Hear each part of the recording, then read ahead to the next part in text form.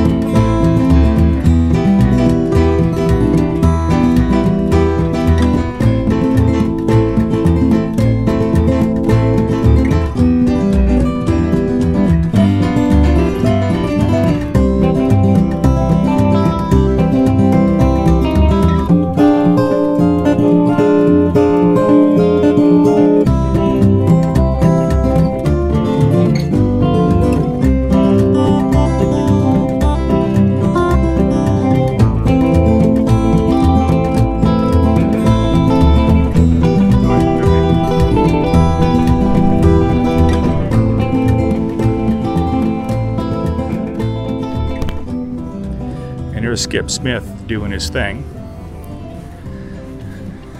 narrating, telling his viewers what's going on. He likes to point a lot, as you see. He's a good guy.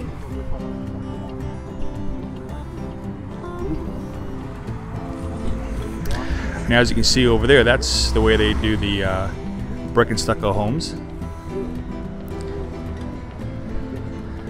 So you got a 2-in-1 here. You got seeing how the villages do the brick and stucco homes, and you get a behind the scenes look on how Skip Smith does some of his videos.